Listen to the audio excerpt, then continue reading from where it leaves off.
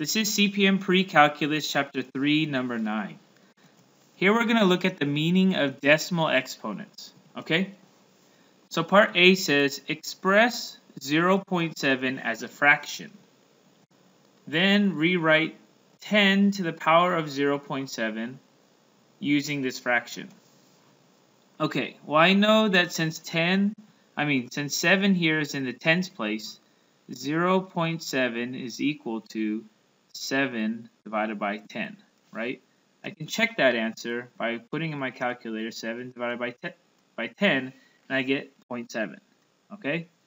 So then I want to go ahead and rewrite 10 to the 0.7 power. Using this fraction means I want to write it as 10 to the power of 7 over 10. All right? Let's go on to part B. Part B says we can use the power law for exponents to break up this fraction into two factors. Find the value of C so that 10 to the 0.7 is equal to 10 to the C to the power of 7. Alright, so far we have 10 to the power of 0.7, I'm just copying this, equals 10 to the power of 7 over 10, right? Well, we can break this up. We could break up this fraction such that we have 10 to the power of 7 over 1 times, right? I'm going to make 7 a little longer. 7 over 1 times 1 over 10, right? And that's the same thing. The order that we multiply doesn't matter. That's the same thing as 10 to the power of 1 over 10 times 7 over 1. So I'm getting closer to what we have here, because that's the same thing as putting this in parentheses and saying 10 to the power of 1 over 10 to the power of 7 over 1, or just 7, because 7 over 1 is 7, right? So what is C here? C is equal to 1 over 10. Okay, let's go on, right? Let's continue. Part C says to rewrite your answer to part B as a certain root of 10 raised to a certain power by copying and filling in the blanks of square the nth root. So this is not negative, this means a blank. So some root here of 10 to the power of something. Alright, so if we look here at our answer to part B, right, we have 10 to the 1/10th power. Well, we know that 1/10th power means the 10th root, right? Whenever we have a 1 over some power, right? As an exponent, we have 1 over n. That's the nth root. So we have 1 over 10, that's the nth root. So 10 goes along with the root of 10. 10 is the base. To the power of 7, so over here we still have 7. Okay? So let's go ahead and write that. 10 to the 1/10th power raised to 7 is equal to the 10th root of 10 raised to the power of 7, which is the same as the 10th root of 10 to the 7 power. Alright? So let's move on to part D. Part D says, why is it generally better to take the root first? Okay, so take the root first, especially when you're working without a calculator. Well, they're comparing when do we take the root versus the exponent, right? So why would we go ahead and take the 10th root before we take to the 7th power? Well, the reason that we take the root it will keep the number smaller, right? We could do it in either order because, remember here, 7 over 1 times 1 over 10 is the same thing as 1 over 10 times 7 over 1, right? But if we went and took 10 to the power of 7, we're going to get a huge number because that's 10 times 10 times 10 times 10 times 10, 7 times. So doing the root first keeps the numbers that we're calculating smaller. Without a calculator, smaller numbers are much easier to manage than if we're talking about millions and billions in size for our number. Okay?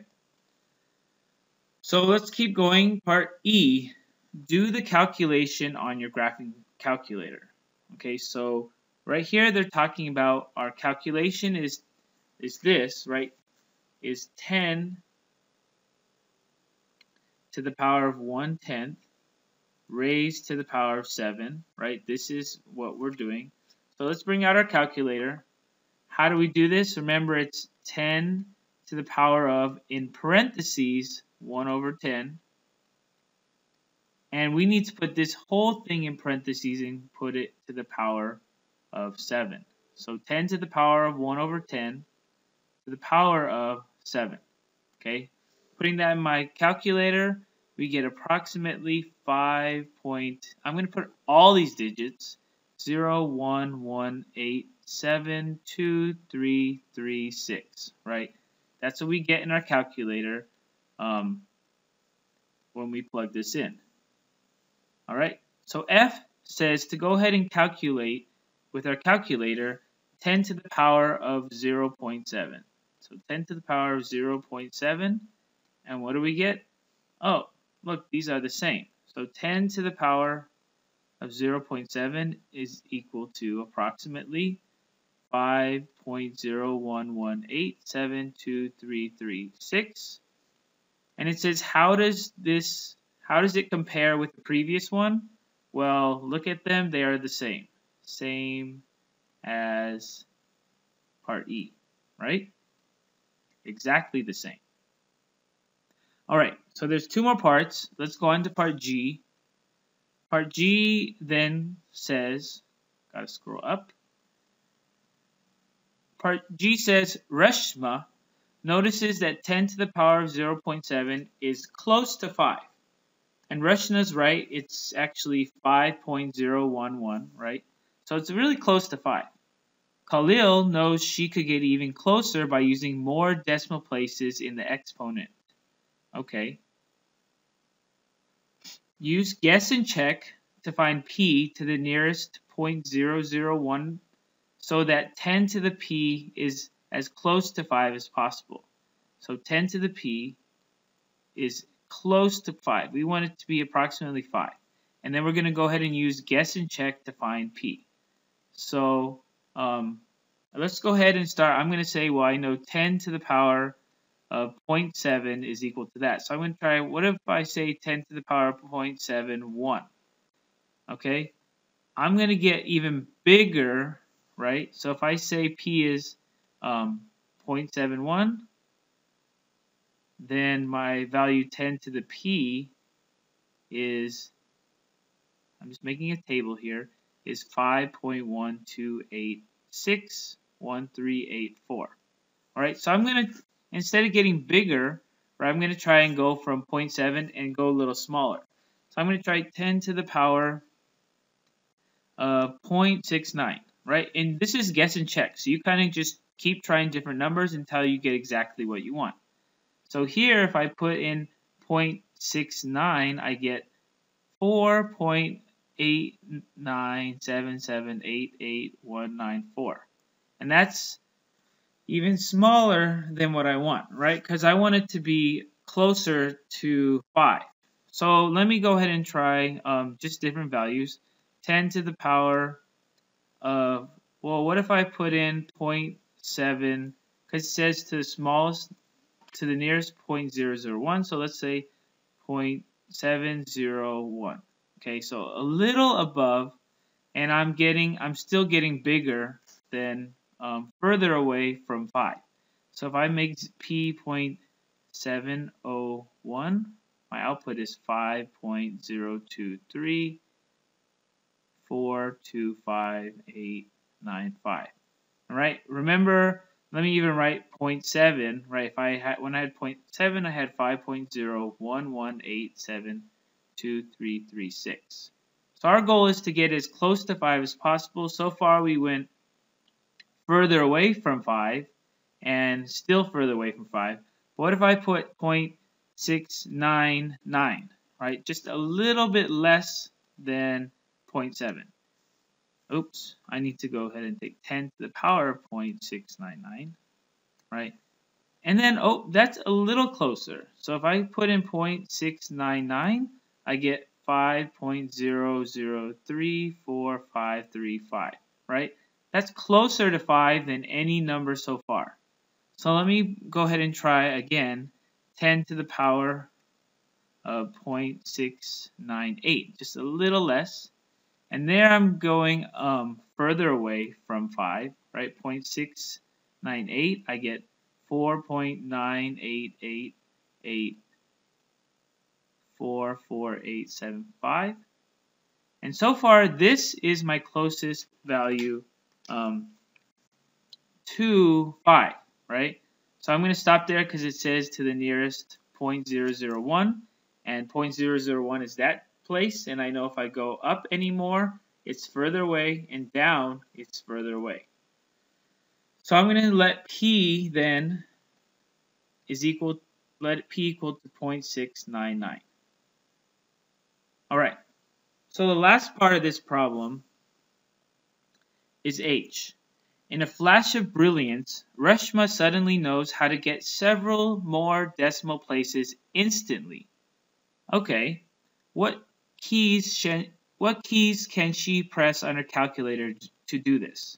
Okay, so what are we trying to do? We're asking the question 10 to the p is equal to 5, and we're trying to calculate what p is. So Reshma already knows a little bit about calculators, or at least math, right? Because she must know something about logs. Because we know what we're trying to do is saying we're asking the question 10 to what power, right? 10 to the power p. So 10 to what power is equal to 5, right? So when we're doing that, we're really just saying, well, we're asking 10 to what power is equal to 5. That's the same as log, right? Base 10 of 5, right? That's the same as asking what this is.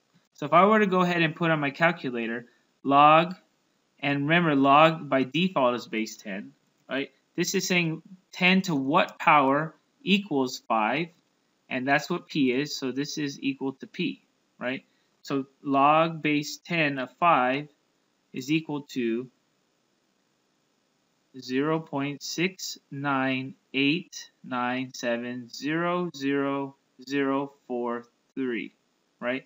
So the keys that she can use on her calculator is just log of 5, right, to get p equal to a lot of decimal places, right, to be 0.69897000043. All right. So Reshma is brilliant. She realizes that 10 to the p equals to 5 is the same as saying log base 10 of 5, right? And that will give you what p is.